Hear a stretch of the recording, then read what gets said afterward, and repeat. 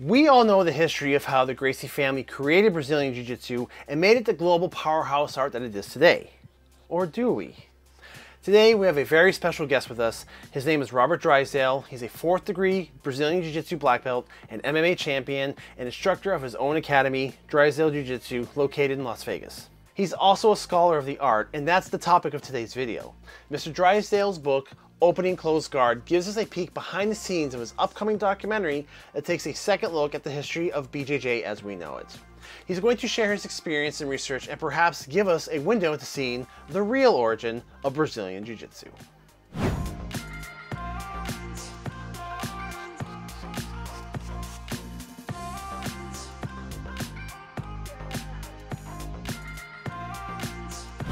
You have extensive experience with Brazilian Jiu-Jitsu, you've competed in MMA, and now you have written a book and are currently producing a documentary that questions the accepted narrative of the origin of Brazilian Jiu-Jitsu. For those of us who are not familiar with it, what is that current narrative?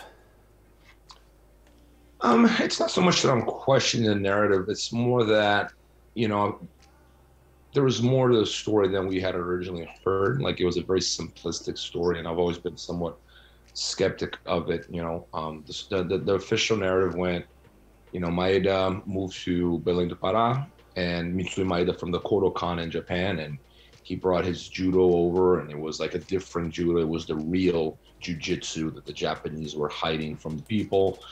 But Carlos Gracie's father did a lot of favors for Maeda, so Maeda, in order to repay those favors, he would teach his oldest son, Carlos Gracie, the real jiu-jitsu, right? The one that judo was hiding, right? And that narrative kind of stuck. You know, Carlos went on to train his brother Helio, and Helio went to become a huge name in the development of Brazilian jiu-jitsu. And yeah, and that became, you know, the rest of it is history. You know, Rorion Gracie brought over that style of, you know, what they considered to be real jiu-jitsu, the one that judokas were hiding, which was in fact, you know, just judo. That's what they were doing. They just called it jiu-jitsu, but it wasn't jiu-jitsu. And the narrative stuck, you know. And it wasn't until recently when the Brazilian National Library digitized the files, you know, all their newspapers from the early in the 20th century, that we can actually go back and understand these characters better. And it was no longer oral tradition that was coming down through one single source, which was Carlos Gracie. Everything we knew about that period had come to us through Carlos Gracie, no one else. Which is a very suspicious testimony, not to question him, but, you know, if you were to tell your own story, it would probably be a very positive one of yourself. Very unlikely that you would tell us a complete story that gave a honest and, you know, complete picture of your life. You know, people tend to self-glorify. That's almost like an instinct to do that, right? So the job of the historian is to try to, like, dig through all that and find out, what is it that this guy didn't tell us? What part of what he told us was true, and what part of it was not true?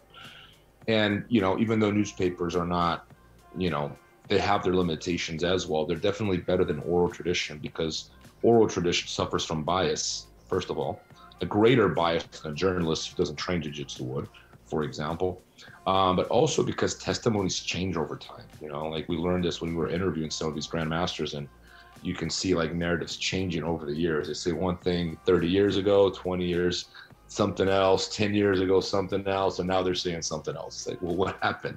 The facts didn't change, like, but their narrative changes with time. So we learned that, and it was quite the experience, but the narrative was very incomplete, and, you know, we felt that it was time to do something about it. So what led you to question the origin to begin with? I thought it was too simple. There's, you know, I'm not a professional historian per se, but I know enough about history, and I've been reading history books my whole life. It's one thing that's consistent, is that people are never angels. They're never demons. It's never this or that. There's always nuance. There's always more to it. And there's always, like, different perspectives. And, you know, you're going to get 10 people witnessing the same event.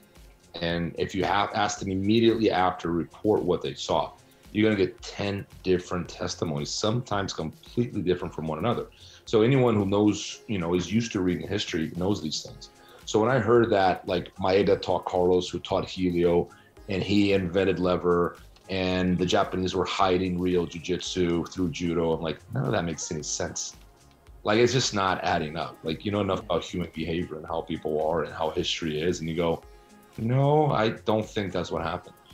So you start digging, and like, it turned out that, you know, the instincts were right. And there was some work that was done, you know, like there's nothing really in terms of historical research. There's not much that we brought to the table, a little bit here and there. But I think that we mainly brought to light what was, you know, what wasn't there and people didn't know about. So how did you decide where to start your research to begin with? You said there was some work there. How did you pick that starting point? I Googled it. I started looking for books on the history of jiu-jitsu, and almost everything went back to Carlos Gracie. It was like a website, you know, or like Wikipedia, which is all meaningless, you know, YouTube video, Wikipedia, websites, it's all meaningless. Like, you know enough about history, you're going to go like, where are my primary sources? Where are my historians? Where are the professionals that know how to do research, right? And I basically narrowed down to like 3 people. 2 of them were Brazilian. 𝗘𝗫𝗖𝗘𝗦𝗧, he wrote a PhD dissertation on the history of jiu-jitsu in Brazil. And even though he wrote it in English, he wrote it for, I think it was like York University in Canada. But he's Brazilian. You know, he comes from judo, and he wrote a very good PhD dissertation. It's online, it's available, it's free. And I loved it. And there's this other Brazilian guy who writes in Portuguese, who's not a professional historian, he's not an academic, but he's an enthusiast, and he did a lot of digging, and there's a lot of cool things that he had in his books. And his name is 𝗘𝗫𝗖𝗘𝗧𝗏. But perhaps the book that most impacted our research or this documentary was 𝗘𝗘𝗧𝗏 by 𝗘𝗫𝗡𝗧𝗏 𝗘𝗫𝗓, who is an American academic who, you know, has done some digging, a lot of digging, in fact, in the history of martial arts in Japan and Brazil. Very professional, very thorough, very reasonable in his analysis. You know, very dry read. It's not doesn't read like a novel, but his books are a huge influence. And I saw what was being done there, and I realized that needed to be put into a film format. So that sort of led us to like, okay, so what can we do to put this money together, put a documentary together? And yeah, it's been a great journey, but there's still a lot to know. There's still a lot that we don't know, and it's not, people want like a one fixed narrative, right? They want to know something so they can memorize it. Now, like, I got it, I memorized it. But really, you know, the people that are interested in understanding the present, having an idea of what the future is going to be like, they have to have a good understanding of how the past has worked. And the past is full of nuance. It's full of perspectives. It's full of, there is such thing as objective reality, but there's also such thing as there are different inputs, different ways of looking at that same historical object, right? So really learn how to think history. And I think that's what's missing a lot of people. I mean, most people don't care, which is fine. But what's so shocking to me is that the people who are making decisions about the future of jiu-jitsu don't know a thing about its history or history in general. So to me, that's always like an alarm, because anyone that should be like in the forefront of guiding the sport ought to understand where it comes from very well. But that's completely missed by most people. They think, no, this guy, he's good at jiu-jitsu, he's good at arm bars, that's good enough. That's all we need to know. And to me, that's always like, oh man, that's not a good, I mean, it's just not a good criteria. It's one thing to know how to fight. It's something else to being a good planner for the future of the sport, right? So all these things are going on, and I think that the book and the documentary, they come in to maybe add something to this, you know, and add something to the overall art of jiu-jitsu and where it came from, and perhaps point to a direction where it should be going. So you say there's a lot of misconceptions that people have about BJJ and its history in general. That's pretty much all of it. I mean, there's very few things that people can say accurately. You know, I'll give you an example. Like Mitsui Maeda is a picture of Mitsui Maeda is in almost every gym in the world, right? In jiu-jitsu. Maeda is the most exaggerated character in this whole story. Like, I ask people, what did Maeda do? And they can't, like, oh, he taught Carlos. Where'd you get that from? Oh, from Carlos Gracie. That's not evidence. I mean, you can ask me something, Rob, like, who killed JFK? And I can go, oh, it was you. I mean, is that, you know, I mean, you can say anything you want. But like, people get stuck with these things because it's been repeated so many times. And I don't even try to convince people. Like, look, the facts are here. You can understand them, read them, learn them, or not. I've done my part. Like, I'm not going to be on a mission to try to convince people to understand reality and history, because most people just don't care. They're perfectly happy just going about it and living. Like, putting a picture of Maeda, like, might as well put a picture of I don't know, some other guy there, some baseball player. It's like, what did Maeda actually do? And when you take him as away from, I mean, because we have better candidates to have been Carlos Gracie's teacher. We have much better candidates, but they're not famous because Carlos didn't make them famous, right? So there's. So your book and your documentary goes into some of these other candidates to kind of bring to light what they have contributed. Absolutely. So, you know, we bring like one of them, you know, was a student. In fact, was Maeda's best student. His name is 𝗔𝗖𝗖𝗘𝗦𝗧𝗏. And 𝗔𝗖𝗖𝗘𝗧 was a very known athlete. He was an accomplished athlete in like a number of different, you know, not just fighting, but other sports. In fact, he was famous there before Maeda had even come to Brazil, right? And he became good friends with Maeda. And he, I mean, if anyone, he is, whatever evidence we have of Carlos even training in that period points to him being a student of 𝗔𝗖𝗖𝗘𝗧𝗏, not Maeda. Right? So if you're going to put a picture of someone up, there should be a picture of 𝗔𝗖𝗖𝗘𝗏. You know, the other one, 𝗔𝗍𝗪𝗏 Kano never taught Maeda. That's the other one. Everyone thinks that 𝗔𝗍𝗪𝗏 Kano was Maeda's teacher. He wasn't. We know he wasn't. But like people, it's completely missed because just people make these associations off like they think it is. It sounds like it should be. Someone else said it was, so it must be true. You know, there's not a lot of like skepticism and criticism. It's more like article of like believe whatever people are saying. And if a lot of people believe something, it must be true. So that was that's the other one. The better candidate, really. I mean, if you really need to create a link between what we now call Brazilian Jiu-Jitsu and Japan, is 𝗔𝗖𝗪𝗏. Most people never even heard of. He's a much stronger candidate than Maeda is. You know, there's much better evidence for 𝗔𝗖𝗪𝗏 to having taught Carlos than Maeda. You know, but people, you know, they don't want to hear it. You know, but 𝗔𝗖𝗪𝗏, if you really had to create a link between the Kodokan and Brazilian Jiu-Jitsu, that would be 𝗔𝗖𝗪𝗏. You know, and if not other Brazilians too, Donato Pires dos Reis is a great candidate to having taught Carlos, because both times he interacts with Carlos in Jiu-Jitsu, he has interacted with Carlos Gracie as a superior, as someone who is above him in the hierarchy. So that's very instructive. Like, why is Carlos taking a back seat and letting this guy take the forefront, right, when they're interacting on the mats? Clearly, this guy held some sort of ascendancy over Carlos, right?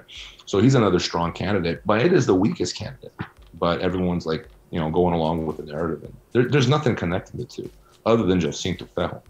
You know, there's nothing else. So to this date, you've put in considerable effort into this documentary with extensive research, travel, and interviewing relative players. What were some of the biggest challenges that you faced on this project? I think my naivety, being so naive, and you know, I think I wish I understood the history better before I set out to do this. I should have spent more time reading and thinking about it before I set out to produce this. The fact that my documentary team have not come through with their promises and agreements, and they have like deadlines and they'll never meet the deadlines, and that's to do with me being so naive and patient and understanding. And you know that quote, "Nice guys finish last."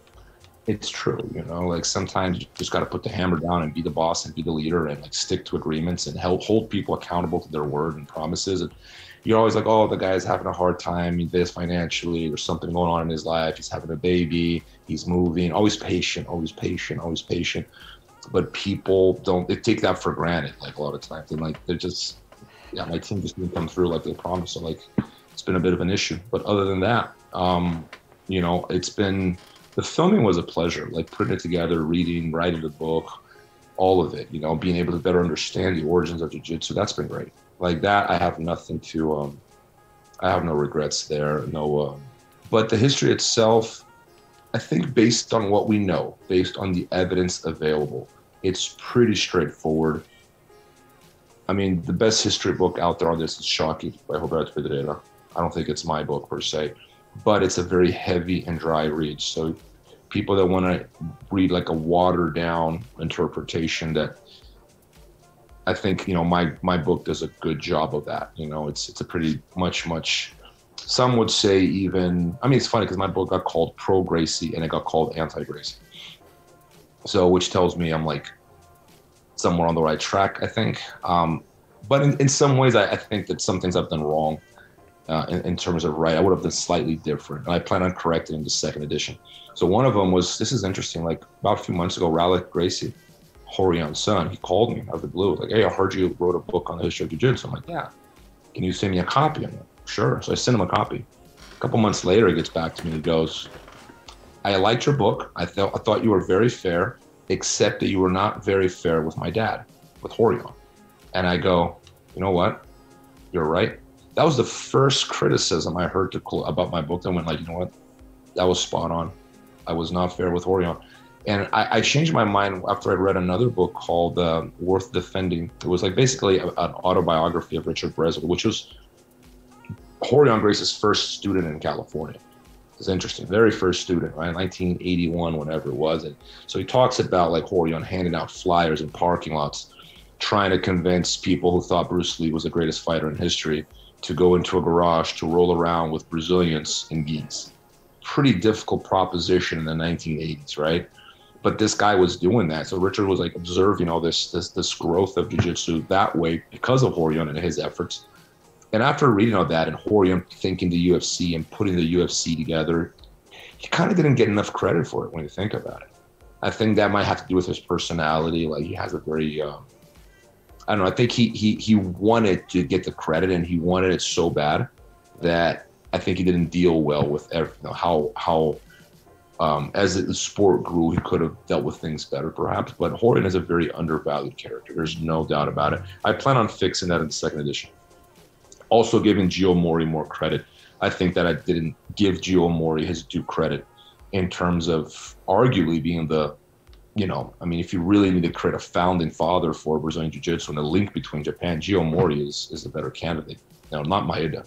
Maeda, to me, it's a mystery why he's such a, I put Maeda on a pedestal. Like, what did he actually do? No one can answer that question. Like they say, oh, tall Carlos, where? Show me. Where did you get that from? They can't show you anything because they don't have it. Interesting. And it's interesting that you brought up the book because writing the book about the making of a documentary during the making of the documentary and then releasing the book first is a little bit unorthodox. Coming from a video production background myself, I personally enjoyed reading not only about the research you put in, but the material you were uncovering, but also the production challenges you were facing as well. So what actually prompted you to write and release this book?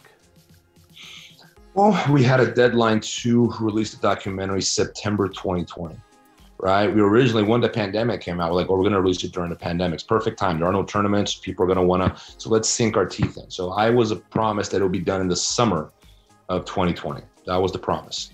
And then the summer got extended to the last day of summer, very last day of summer, right? Trying to extend that. And so meanwhile, while I'm thinking they're finishing the film, I'm going to write a book. I wrote a whole book during a pandemic, and they still weren't done with something that I had been working on for almost 3 years, right? And then in 2020, September 2020, of course, they weren't done. But my book was done. So I'm like, well, I got a book here. I don't have a film. Well, let's change a few words here on the conclusion, explaining why the film is not ready, because it's not my fault. And let's just go with it. Like, I'm going to release the book, and the book is going to be out, and at least the interviews are out, and the people get a little background in the history of Jiu-Jitsu. And honestly, I thought that the book, I'll be lucky if I sell like 200-300 copies over the course of the book's life. And I think we sold something like 500 copies in 2 days. You know, so it was the book has been far more successful than I expected it to be. We were ranked #1 on Amazon for Brazilian history, #1 on Amazon. We were ranked #3 on Amazon for martial arts. We were behind Art of War and Bruce Lee's biography. So we were #3 on Amazon for a minute there. So I was like, I couldn't even believe it. Like, this is astounding. I mean, I expected maybe sell 300 copies, and we sold 500 in like 2 days. So. You take great care in the way you address the Gracie family. Like you keep this level of objectivity about them, and you try to keep their place in history. What is their place in history, and how did you go about maintaining that objectivity? I think you should. People get caught up with this, like I call it the binary. I use that word all the time, right? You're anti-Gracie or pro-Gracie. Like it comes from maybe from politics, maybe it comes from religion, good and evil. Like, it's just there's no nuance, there's no gray. And when it comes to people, it's all gray. There's no black and white. Who's a liar? How can you say someone is a liar or that someone is honest. You can't even say these things because everyone is honest sometimes, and sometimes we're dishonest. Everyone sometimes lies, and sometimes we tell the truth. There's no such thing that a person only tells the truth or only lies, you know, but we get caught up in these issues of language, and we got up this mindset. It's like it's this or that. And I've always made an effort to get rid of that. Like, you shouldn't think that way. Like, get rid of those boundaries. Like, what is actually happening? Interpret the information head on, straight down the middle, free of, you know, ideological constraints, free of, you know, emotional biases. What is the information? What are the facts? What did this person actually do objectively? Go. Right. And then when you look at things objectively and you get rid of all that, you start seeing things a little bit more clearer, and you're going to go, oh, wait a second, what did Carlos Gracie actually do? And you see that he was extremely important, but it was primarily because he was so good at marketing. Like Carlos, like, for example, I said this in an interview, and like a lot of judokas got mad because the first judo guys loved me, right? Because I'm basically saying that we don't do Brazilian Jiu-Jitsu, we do Brazilian Judo, which is true. There's no such thing as Brazilian Jiu-Jitsu. We call it that, but we do Brazilian Judo. That's what we do. So they loved me. And then I said something like the extent of like, Jigoro Kano's genius had nothing to do with fighting. Jigoro Kano's genius was political. Oh no, they didn't like me because he was supposed to be this incredible fighter, but he wasn't. He never fought. Not that we know of. He wasn't a great fighter. I mean, I'm not even sure he was a great coach either, because he was always busy, worried, thinking about like the, you know, how do you struggle, which is an extremely important job. You needed that guy. But his genius was political more than in the realm of fighting. You know, that's where he comes in. And Carlos's real genius was marketing. Carlos is the kind of guy that if he were alive today, you know, he'd be managing Jake Paul. He'd have 5 million followers on Twitter. Like that was Carlos. He was brilliant. He would have been an influencer today. That was the kind of guy he was. The kind of constantly trying to get his name on the press. Me. Like it's like he was that guy, right? And he was extremely good at it. He was very good at promoting his brothers. But the truth of the matter, he had one professional fight, and he lost. So his fighting was never a strong suit, you know. But his brothers were better. George Gracie was the first hero of the family, and the family itself kind of neglected him. You know, it's just something I always remind people of when they want to tell me that the documentary, the book is like anti-Gracie. I'm like, well, I think I've done more to bring back George Gracie's memory to life than any other person other than the historians I mentioned. You know, like I think I've done quite the effort. I mentioned his name constantly in interviews just to give the guy his due credit. He's arguably the founding father of MMA, which is really vale tudo. There's no such thing as MMA. The word MMA is like, it's an invention of the American crowd in recent years. The correct terminology is vale tudo. That's what it's called. And George Gracie is arguably one of its founding fathers, if not its founding father. The first vale tudo fight arguably was George Gracie versus 𝗘𝗫𝗖𝗘𝗦𝗍. No one remembers that, but it's an important piece of history right there, right, for MMA fans too. And then what did Helio do? Was Helio's genius fighting? I don't think it was. I don't think his genius had anything to do with fight. I don't think he was bad, but I don't think he was nearly as good as people made him sound. They made him sound like he invented all these things. I'm like, what did he actually invent? Like, what in technical terms, what is it that he's doing that's not in every Judo 𝗍𝗏𝗧 book? There's nothing there, right? But he was important. Like, why was he important? Because Judo made mistakes in terms of neglecting the ground. Now, why they did that, now that's a different discussion. We can like, why, for a variety of reasons, right? But the reality is, you know, Judo was, in order to become accepted by the Ministry of Education, they lost a lot of the martial aspects of Judo, like the combat, the fighting. And, you know, a lot of that was kept alive by Brazilians. They had a more martial approach to the Judo, right? They didn't call it Judo because they couldn't call it Judo because they wanted to create something separate. Issues for reasons of vanity and you know, narcissism or whatever the case, but they wanted to create something separate from Judo, and they did that. And Helio's personality, to me, was one of the most important ingredients of this whole story, because you have to remember what was Judo in the 1950s, 60s, 70s. It's a steamroller of a martial art. That's what everyone wants to practice. It has government support. It has support from the private sector. It's in the Olympics, right? So all these things are happening in the 1970s. And so 50s, 60s, 70s. So what's jiu-jitsu? Not even Brazil. People didn't care.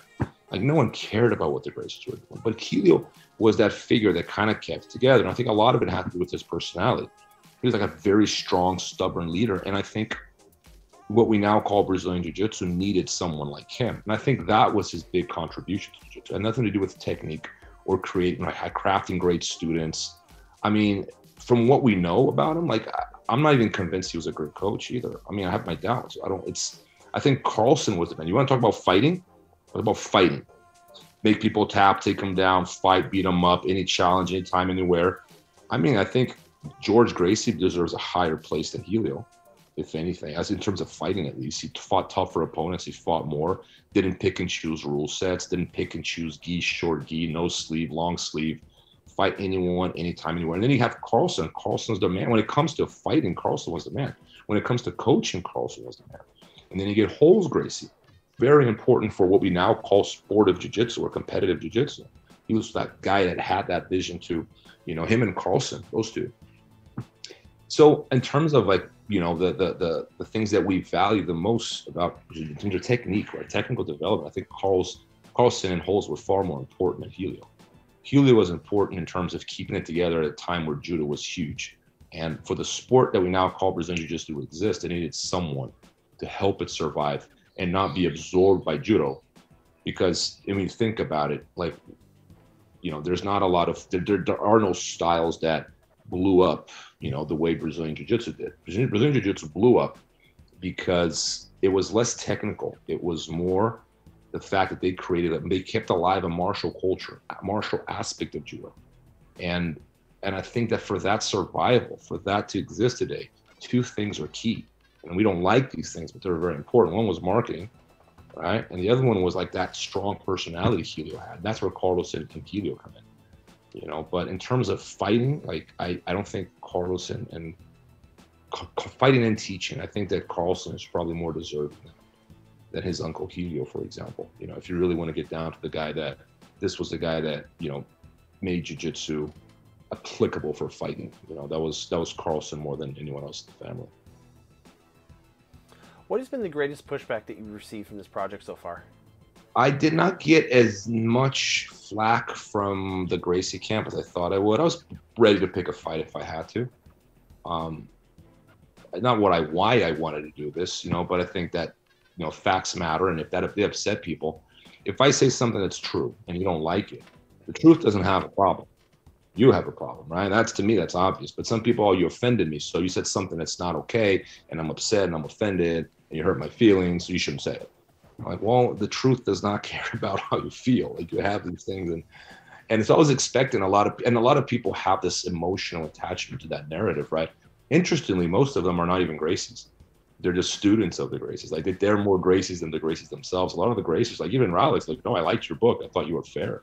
I think Henslow Gracie reposted something on his page about an interview I gave once talking about his father. And so there's been actually, you know, the guys from IBJJF, like Carlos Gracie Jr., like, he was congratulating me when he saw me. Congratulations on all the success of your book, you know. That's Carlos Gracie Jr., like the president of IBJJF, founder of Gracie Baja. So I actually got a lot more support from these guys than I. It was like 90% positive, maybe even more than that. And then every now and then you get people that either didn't read the book or don't know how to read it. I remember one guy wrote me on my Instagram, "You're a liar, you're a scumbag, how dare you denigrate the Gracie family. You should have interviewed Robson Gracie and 𝗔𝗖𝗖𝗘𝗦𝗏 Barreto." And he goes on this rant talking about, you should have interviewed Robson. Like, wait a second. Should have interviewed. I did interview Robson. What are you talking about? I did interview 𝗔𝗖𝗖𝗘𝗦𝗏 Barreto. And then I realized this guy never read the book. He goes on this rant about how awful my book was, but he never read it. So I messaged him, "Did you read the book?" And he goes, "No, and I'm not going to read it because it's full of lies and blah." And that's what you're dealing with. I'm like, why am I even responding to this idiot? And then the other common criticism that I can't take seriously was, oh, I failed in my mission to take credit from the Gracies. Like, who said that was my mission to begin with? You created that mission in your head. I never said that. But they go along with it because if they keep repeating, because once again, they're stuck with that binary view. If this guy's saying something and disagrees with the official narrative, clearly he hates the Gracie family, right? That's their simplistic, easy, simple mind going, why on earth am I even speaking to these people, right? But I'm patient. I'm trying to, like, explain. And at some point I kind of gave up, right? At some point, like, people are using arguments that I make in the book, right, to defend the Gracie family or give credit to them. They use it against me, acting as if I had not had used that same argument in the book. So to me, you either didn't read it or you're being dishonest, or you don't know how to read, one of the three. right? So that was, but that's the minority. I'm giving you like the exceptions. Like the vast majority of feedback was very positive. What was the most unexpected thing you discovered during your research or during production? I think how underplayed men like George, 𝗔𝗖𝗖𝗘𝗦𝗦, and Carlson were, those three. How undervalued, how much more important they are to this story, and how Maeda, Carlos, and Helio got all the credit, those three. And guys like 𝗔𝗖𝗖𝗘𝗦𝗦, George Gracie, and Carlson Gracie kind of got like, the only reason Carlson Gracie is remembered, by the way, is because he left an enormous legacy of students. Other than that, his name would have been buried, just like George Gracie, just like 𝗔𝗖𝗖𝗘𝗦𝗧, because they were not on board with Carlos and Helio anymore. Especially Helio and Carlson didn't get along, or during the second half of their lives, right? So Carlson would have been erased. He wasn't erased because of his students, kept his memory alive, and because he created, like, you know, the biggest MMA camps in history. A lot of guys came out of his camp, so that's why he's remembered. But these guys are very undervalued. That came somewhat of a shock to me. You know, even like members of the Gracie family were being buried, you know, for political reasons or reasons of jealousy and family disputes. But again, like, if it's, you know, these things shouldn't matter. What should matter is what role did these guys play? You know, what did they actually do for our sport to exist? And yeah, I think these three, 𝗔𝗖𝗧𝗧𝗏, George, and Carlson Gracie, did not get their due credit. Now, with the experience and insight that you have with BJJ and the martial arts, what are the most important aspects that you feel people should focus on? I think people are really, really hyper focused on learning trendy techniques, and they become like the equivalent of like fashion victims. Like, you know, it's funny how jiu-jitsu works today. It's no longer guided by objective reality, right? There are no statistics in jiu-jitsu, so we don't know. But it's more, it's if you see something, right, and you see it over and over and over, you take it for granted that thing is happening all the time. But if you see something that is really cool, and it seems like that is perhaps aesthetically pleasing, right, or it's being done by someone with large influence, that thing right there takes precedence over everything else, right? So to me, my criteria has always been, when it comes to training, you should never look at it rather something is old and new. So I never cared about that discussion. I think it's an idiotic discussion between old school and new school. Rear naked choke is pretty old. You know, it doesn't mean it doesn't work, right? It's the #1 submission. So like, what is old school then? Like what? And then people get in this idea that new is better than old, or old is better than new. And the question I always ask is, does it work? Right? That's the criteria. That's the measuring. That's the metric right there. Is, does what I am teaching or learning work? Is it efficient? Right? And what's the center? If it is efficient, what's the center? What are the most efficient techniques that we call Brazilian Jiu-Jitsu? And then we're going to have the margins, and it's fine to have margins, but we shouldn't be focusing on the margins. We should be focused on the center, right? And that's what I've always tried to focus on for myself and my students. But the center is not fashionable, so they're focused on the margins, which you can do, but there's going to be a lot of deficiency that comes with that, right? What other thing? I think that there's a lot of, in terms of training methodology, Jiu-Jitsu and MMA are very, very behind other sports. Like shockingly behind, and it's like almost like in MMA there's no excuse. In jiu-jitsu, it's a family-oriented model. You can only give them like X amount of hours per day. You know, very few people are professionals. But in MMA, it's shocking how unprofessional they are.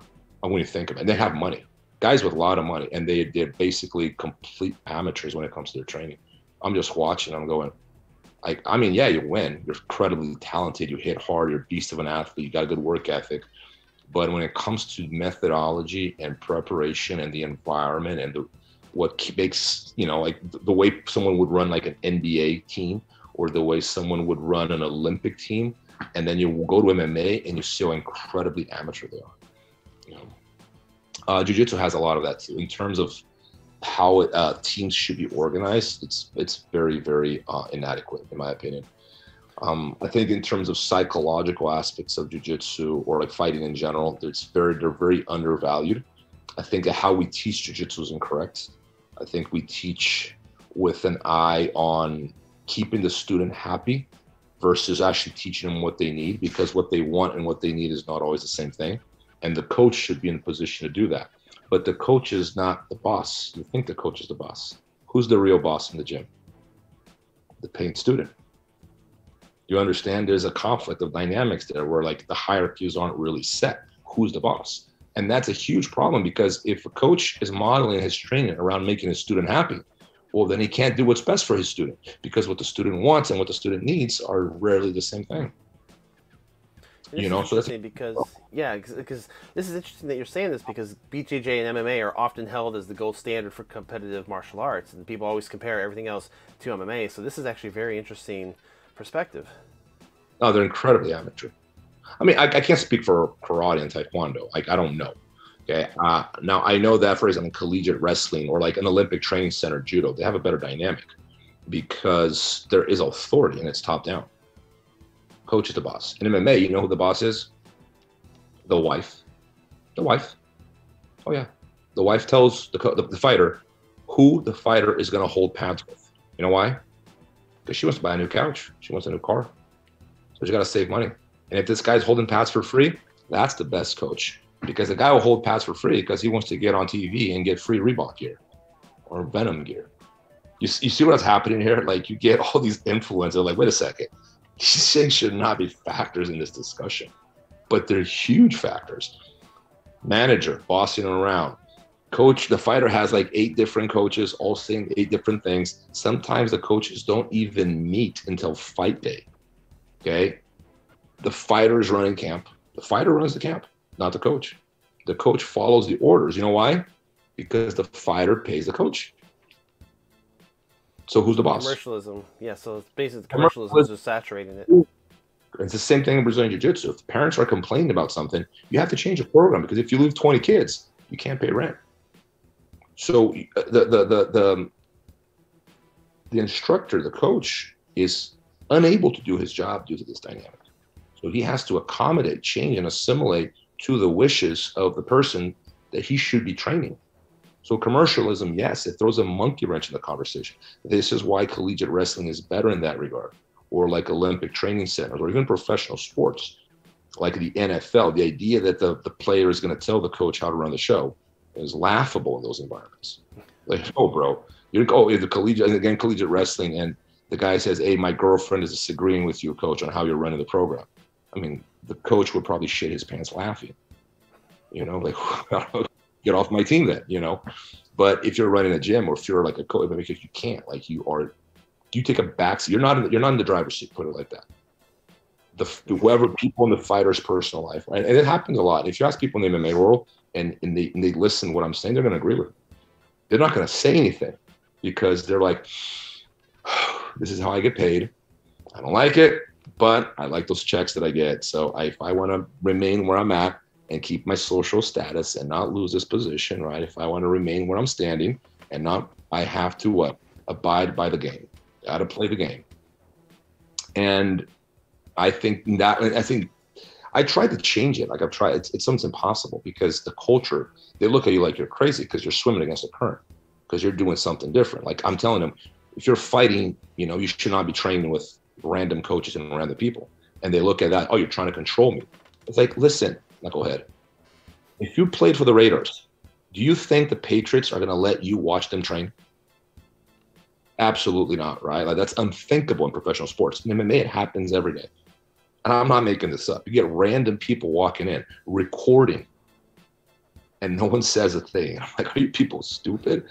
I don't know how else to say this. I'm sorry, but they allow it. And if you try, they go to 5 different gyms, and they're sparring with people they're going to be fighting next year, or they're sparring with people who their friends in this gym are going to be sparring, right? And all that is happening. People get injured. You know what they do?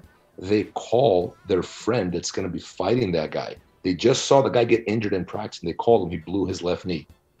I'm not making this up. I'm not going to mention names, but this is a real story of big names in MMA. The guy gets a phone call 15 minutes later telling him he just blew his left knee in practice.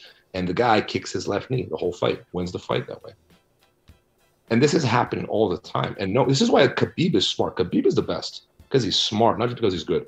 They block it off when he goes UFC. And no one watches this practice. They don't let anyone train with him. They don't let anyone watch. Only their coaches and only their friends. Boom. They keep the system they had in Dagestan. Whatever works there is going to work here. They never changed it. Genius. I mean, it's not genius. It's obvious, you know, but it's unusual because very few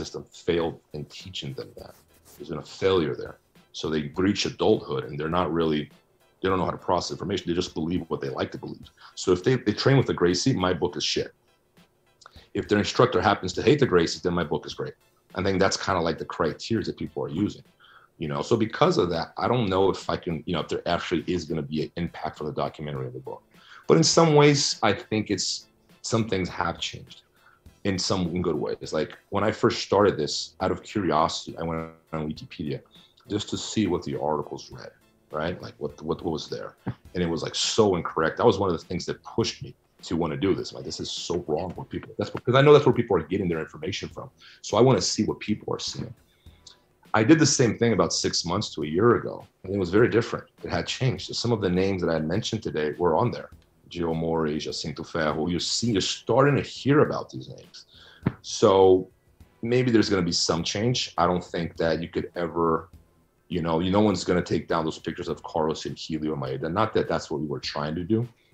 I think that, if people better understand their history, I think jiu-jitsu has a better chance of surviving in the future. That's what I would really like.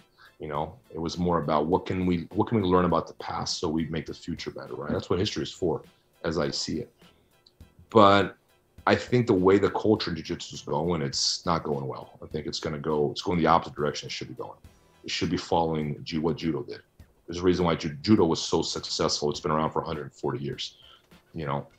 Brazilian Jiu-Jitsu is going the opposite direction. And I don't think there's cohesion there. I don't think there's purpose there. I think Brazilian Jiu-Jitsu it is guided by people who want to make money. And when you have that as your north, you're not really thinking long-term. You're thinking about yourself. It's like thinking about me with jiu-jitsu as a vehicle versus doing what is sacrificing my efforts for jiu-jitsu. So you are the vehicle for jiu-jitsu, right? In that way. But what's happening is jiu-jitsu is the vehicle for me. You see the difference? So, and because we've created a culture, they call it American Jiu-Jitsu. And at first I was like, American Jiu-Jitsu is the dumbest thing ever. This is like resentment. There's no other way to put this. These are people who couldn't win tournaments, and now they're trying to create another separate world because they can't stand the fact that Brazilians are winning. Like, let's leave nationalism aside, right? Like, forget about that for a second. Brazilians are dominant in grappling. They always have been, right?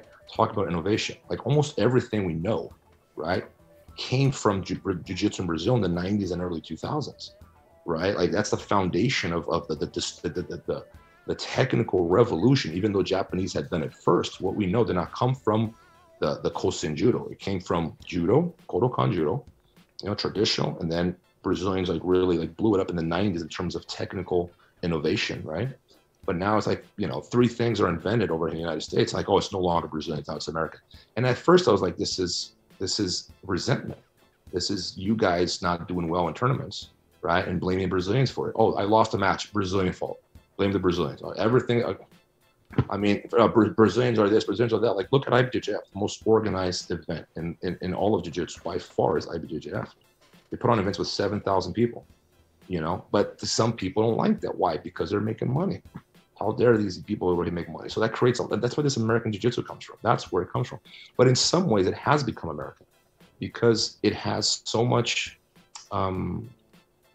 it's changed the culture so much. It's changed the guiding north of what we used to do was like, what is best for jiu-jitsu? Now it's going, how do I make money, right? And that is the priority in the sport. And ticket sales, as long as we sell tickets, as long as we get followers and views, then we're winning. That's what success is. And the worst part is you have to listen to people telling you that they'll bring in more eyes to the sport. Like, man, it's ludicrous to believe that. The people watching these shows are people that are well within the IBJJF circuit. And if you didn't exist, they'd still be competing and training because those people are already in jiu-jitsu. Your grandma's not watching jiu-jitsu. The people that are watching these shows, these events, these professional events are all within the IBJJF sphere, but they keep repeating that we're bringing eyes to jiu-jitsu by acting obnoxiously, by being disrespectful, by self-promotion. And then you're teaching all this to a younger generation. And you think the sport has longevity when you're teaching kids that? It doesn't. So I don't think jiu-jitsu has a future, man. I think it's a sinking ship in a lot of ways because they've created an awful culture and everyone's applauding it like it's a great idea. And I'm like, okay, I'm not saying I'm perfect. I'm no angel. But I know a thing or two about the history of martial arts. And I've seen this movie before. It's not the first time we've seen this. What is happening now has happened before, you know, and we know what happened. So here we are, you know. I think that, I mean, some of my attempt, I guess like the back of my mind, like idealistically, I wanted, you know, to do something for jiu-jitsu that was meaningful and lasting, and like helping, like kind of steer the sport in a better direction. But I don't think it's going to accomplish that. Maybe that was too ambitious, but it did make it clear to me that as is right now, jiu-jitsu is going in a very strange direction. And I don't care how many tickets they sell at the next ADCC, ticket sales are not a good metric. I'm sorry. You can put Hasbulla fight Kim Kardashian in MMA, and you're going to sell more tickets than Khabib and McGregor. You say you can have celebrity. If Justin Bieber fought Tom Cruise, that would have sold more pay-per-views than any other MMA fight in history. But is that what we want in the sport? Like Mudfest? Not mud. I mean, that's what. I mean, you could put hot girls in bikini, fight in MMA, or a topless. And how much is that going to sell? So ticket sales is not a good metric because it's short-lived, short-sighted. It has no longevity. There's no purpose. There's no direction, and that's kind of what's happening to jiu-jitsu. But the sort of culture of self-promotion and that they've created, I don't think that's good long-term. You know, but the book is out there, history is out there. This moment we're living has existed before. It's not identical, but it has a lot of similarities, and hopefully, you know, jiu-jitsu sticks around. It continues to change lives and makes people's lives better. Because that's what its ultimate goal always has been. You know, it's improved. I know it's changed my life. It made me a better person, I think. You know, I think that's why we like it. It gives us a second family. And for that, we have to incorporate it keep it good culture, you know, not allow it to become something negative and narcissistic. Well, if people walk away from this interview and in your book and all your efforts with just one message, what do you want that message to be? keep training, man. Keep training. Find a good place, you know, stay around good people. Remember that, you know, when you teach or when you're learning, you carry a responsibility to help others. You know, like sometimes, like I see the cultural change I'm talking about. I'll give you an example. When I was a purple belt, if someone asked me to teach a white belt, I felt flattered that I had the opportunity to help someone. Like, oh, well, you ask me? Wow, I must know something, right? I feel happy to help. But now the purple belts, I'm like, I'm not getting paid. Like it's changed. Like it's changed. So, but like, be happy to help. Be happy to teach the white belts. You know, be happy. You should be excited about that. You put a smile on your face. You get to share this. You know, like, man, I get to teach this to someone else. It has done me good. Maybe it's going to do someone else good, and maybe that is, you know, it'll give you it'll be fulfilling in some way, right? Like it feels good. Like if you can do something, like if you brought your mom and dad over jiu-jitsu and your little brother that was like struggling with confidence, and now you see your little brother walking with his back straight and got his head up and looks you in the eye when he says hi. You know, he's no longer walking with his shoulders down. He's not. So that right there, man, to me is the best jiu-jitsu has to offer, man. It really is. You know, I think that as long as we don't lose that, like everything else that happens is okay. Like that right there, we got to keep, you know, and I think that we should struggle and fight hard to make sure that that right there stays that way. Fantastic. Well, I just wanted to thank you so much for your efforts in this project, in this book. I found it fascinating to read.